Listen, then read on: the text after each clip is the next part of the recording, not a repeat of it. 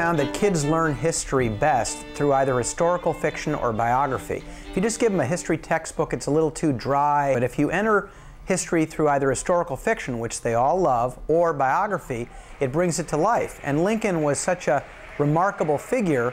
Abolition of slavery, the Civil War, that whole time period really comes alive. And he's also got a fairly gripping personal story in terms of 2 out of his children dying, loss of his mother when he was 9 years old, the upbringing in a backwoods town with no education other than what he got himself. That's something very powerful for the kids, and I think they're motivated when they know that they're going to be appearing as Lincoln to learn everything about him.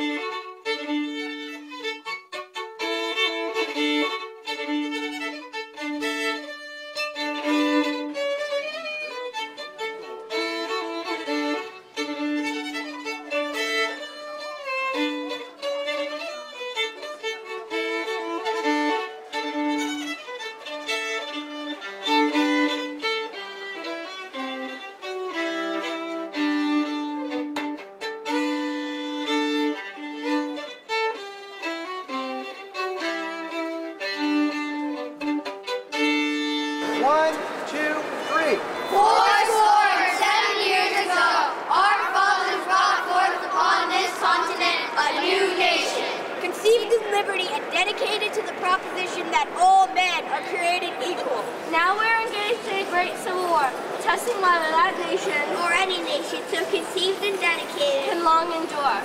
We are met in the great battlefield of that war. We are met to dedicate a portion of it as the final resting place of those who have given their lives that that nation might live. It is altogether fitting and proper that we should do this.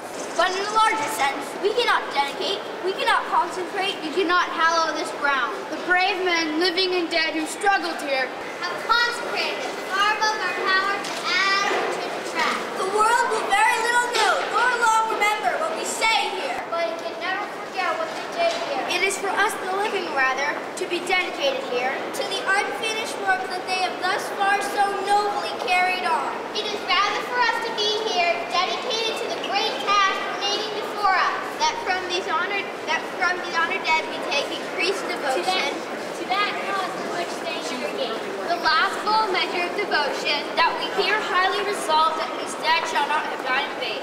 That the nation shall, under God, have a new birth of freedom. And that government of the people, by the people, for the people, shall not perish from the earth. What was the name of the play you saw the night you were shot? Our American Cousin. We were born in 1809 in Kentucky in a town called Hodgeville on February 12th. How tall are you? 6'4". When I was only 19. The Civil War, it started when a bunch of southern states seceded from the Union, and the war was terrible. It was the American war with the most loss of life. My second oldest, Edward, but he died at age 4. Right.